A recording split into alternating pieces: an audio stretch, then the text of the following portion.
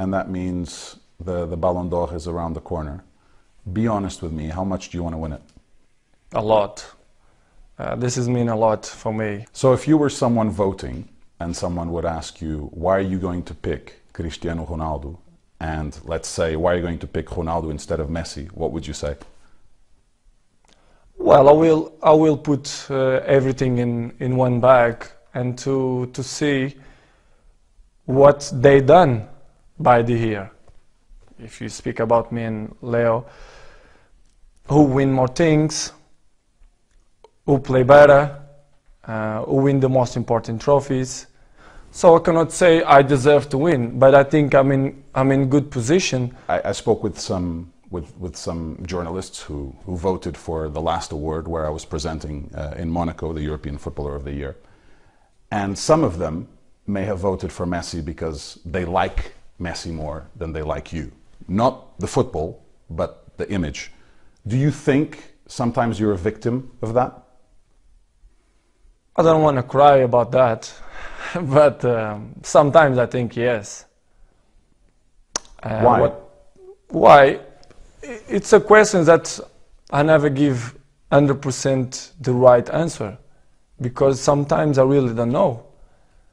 Maybe sometimes I agree, maybe I have bad image in a pitch because I'm too serious, I take serious, but if you really know me, if you are my friend, if you live inside my house, if you share the day with me, you will know that I hate to lose. So when they say you're arrogant, for example, what does that make you feel? The people who call me arrogant, most of them, I like, one day to sit with them and to have a chat with them to see which way they see that I am arrogant, because I think they have to sit with me, to speak with me, to know who is the real Cristiano. So who is the real Cristiano?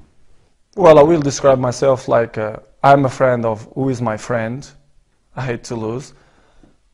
I'm honest. I'm direct person. So do you think you pay the price for being too honest then? Yeah, sometimes yes, definitely yes. But it is part of my education. Cristiano's education as a player is a responsibility Real Madrid manager José Mourinho has right now. I wanted to get Ronaldo's thoughts on his fellow countrymen. Well, my relationship with him is perfect. I'm sure 100%, 200% that he's the best coach. Because he deserves, he show every country which is the best, because you win all the leagues. So, for me, the best coaches, they have to show in many places, and he show. I spoke with him recently, and he told me that sometimes he wishes he could turn off a switch and that no one would recognize him, that he could have a normal life. Do you understand why he says that? Of course, I know. Do you ever feel like that yourself? Yeah, of course.